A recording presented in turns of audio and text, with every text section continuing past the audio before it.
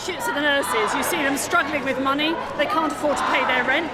They're having to work extra shifts. They're having to work as healthcares, as student nurses particularly, having to work as healthcares to pay their rent. They worry about the future. They worry about their security.